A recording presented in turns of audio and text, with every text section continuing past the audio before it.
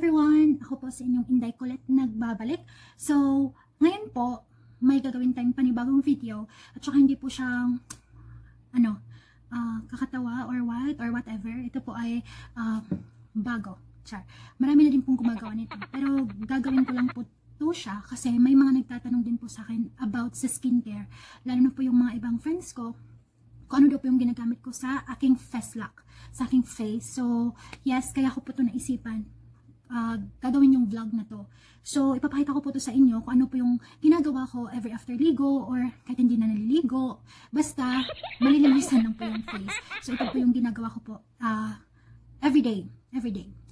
So, yung ginagamit ko, ipapakita ko din po sa inyo kung ano yung mga common na ginagamit ko sa bahay, pag nasa bahay lang po ako, at saka pag lumalabas pa ako ng bahay. Yung parang everyday look. Yung ganun lang, simpleng look lang. Di naman po ako mahilig mag-makeup kasi hindi naman talaga po ako marunong mag-makeup sa sarili ko. Lipstick lang, lip tint lang, okay na. So, yeah, let's start. Ito po, ipapakita ko po yung ano yung ginagawa ko sa face ko.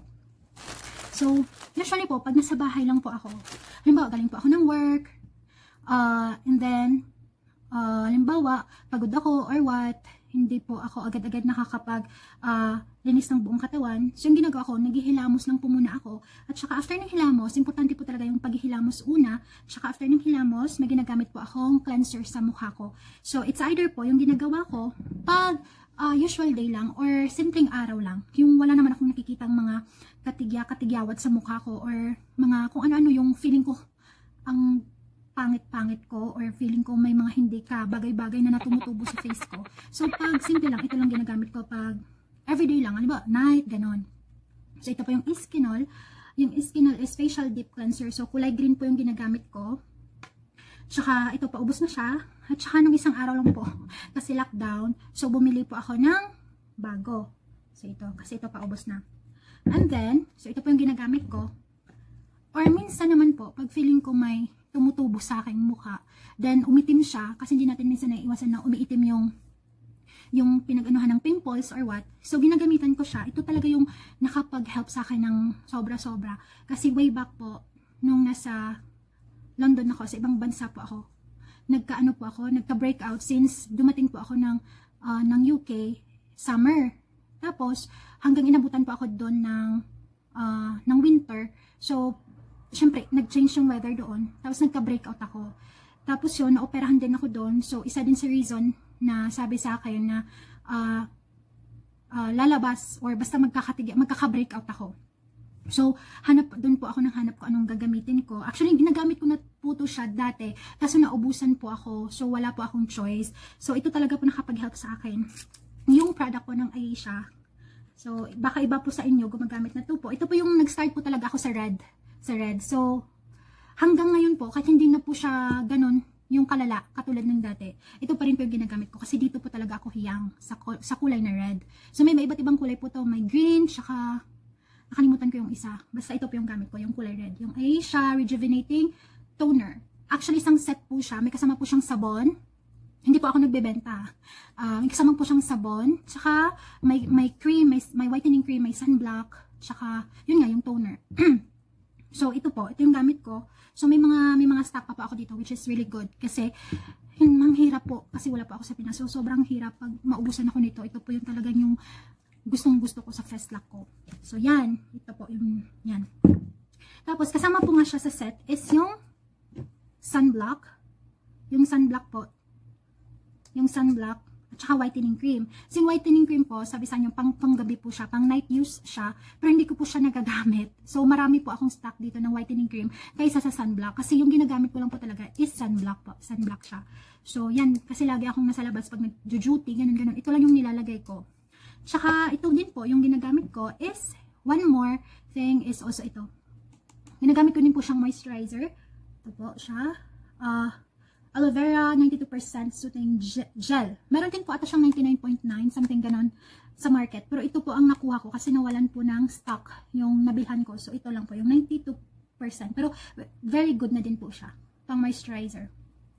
Tsaka ito po, yung gumagamit din po ako na, madami kong, yung sa front row po na Protect. Kasi ito din po ang nakahelp sa akin. Yung sa breakout ko actually sa London.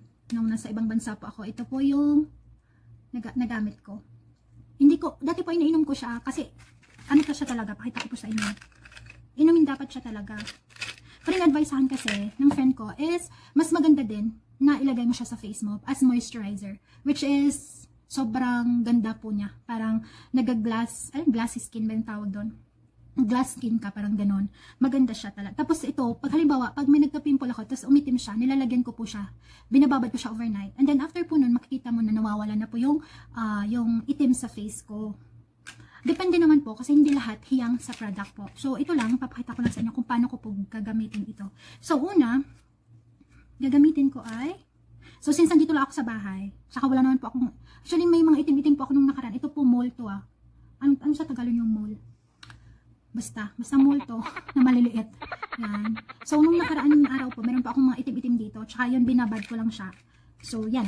At saka nung naubusan pala ako nito, yung ginamit ko is ito po. Yung Age Refining Vitamin C Facial Serum. In-order ko din po siya sa online dito. Ano bang pangalan ng online? Nakalimutan ko. I herb. O, kasi in-order po siya ng mga friends ko. Tapos, nagpasama na lang din po ako. Kasi hindi po agad ako nakabili ng Protect. Kasi nga po sa lockdown, lahat-lahat, tsaka laging nawawalan po dito ng stock. So, yung stock po kasi galing pa ng Pinas. So, ito muna po yung kinuha ko. So, maganda din po siya kasi mafe-feel mo na parang binibinat, nag-ano yung face mo. Yeah. Okay. So, ito, nanggalan sabay lang po tayo, yung gagamitin ko, yung skin na lang po. Hindi na po ito. Kasi ginagamit ko lang po siya pag may mga itim-itim ako sa face. So, since wala naman po akong itim-itim, ngayon, so ito lang. So, gamitin po siya natin. Yan. So, sabi daw po nila is it should be upward. Diba? Sure. Basta ganun. Feeling mo na hindi naman nasasaktan yung face mo. So, ganun dapat. Pa-upward.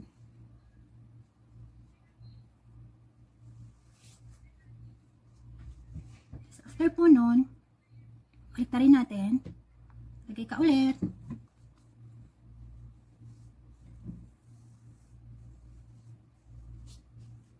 Yan. Tapos, syempre, huwag kalimutan yung ating leeg. Yung ating neck. Kasi pag hindi natin idadama yan, baka hindi po pareho yung kulay ng ating skin. Yan. So, okay na. Wow. Ang itim. Charot na. So, yan na po. After nyan, yung nilalagay ko is yung Protect. Actually, nilalagyan ko siya ngayon. Kasi since kakagaling lang ng face ko sa mga maitim-itim nung nakaraang gabi. Kasi nagka-pimples pa ako dito dahil sa mask. So, ito pong gagamitin natin.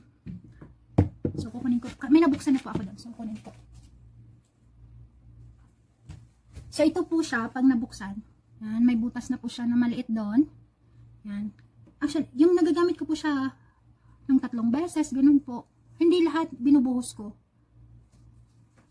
Hindi lahat binubuhos ko. Paunti-unti lang.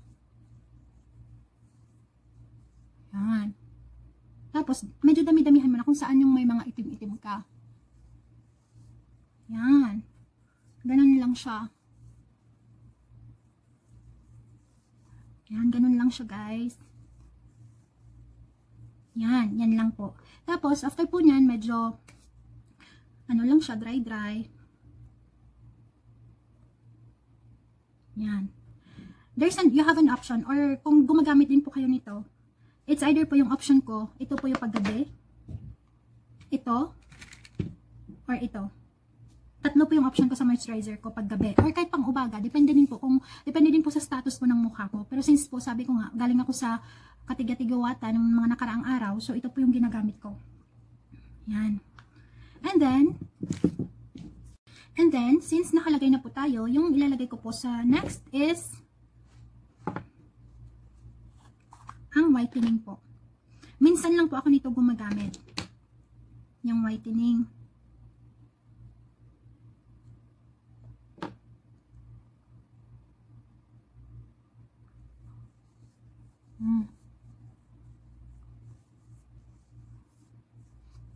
Itutuon mo din siya kung saan yung may mga itim-itim or blemishes or something sa mukha mo. Sa akin, konti lang yung nilalagay ko actually. Kasi patulog na din naman or tutulog ka.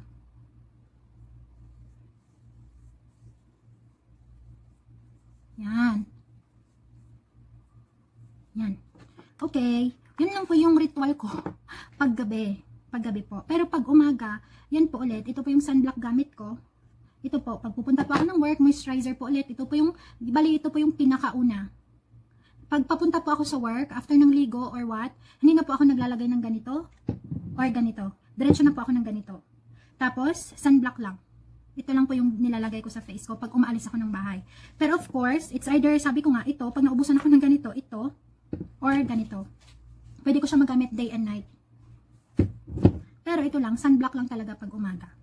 Yun lang yung ginagamit ko everyday. So, tsaka lip tint lang. Yun lang. So, hindi naman kailangan ng maraming ilalagay sa face pag okay naman. Yung hindi kailangan ng maraming product siguro. Depende na din kasi sa skin type or sa kung ano pong hiyang sa inyo. Depende din. Kasi ako, nanggaling po ako sa ganitong face. Papunta po dito sa ganitong face. Kasi, yun nga yung nangyari sa akin, nagpa-breakout po ako. Kaya po ako naghanap talaga ng mga product na hiyang sa akin. Kasi, galing din po ako sa mga ibang produkto na okay siya sa iba, pero sa akin hindi po siya okay. So, wala din po. Mas nadagdagan po yung mga tumubo sa akin or what. Kaya, nag-switch po ako doon. At saka, thankful kasi nakita ko at saka nahanap ko yung product po na hiyang na hiyang sa akin. So, halimbawa, pag may tumubo lang ulit or what if, balik lang po ako sa ganitong product. So, mas maganda po kung saan po kayo hiyang, doon na lang po. Hindi po kailang lumipat-lipat kasi po nakakasira din po yun ng skin natin. So, hope po you enjoy watching at salamat din kasi na-share ko yung skincare ko kasi may mga nagtatanong din dati ano daw po yung nilalagay ko sa skin ko, ano daw po yung mga product. So, now you know na po and hope you enjoy watching my video. Thank you po.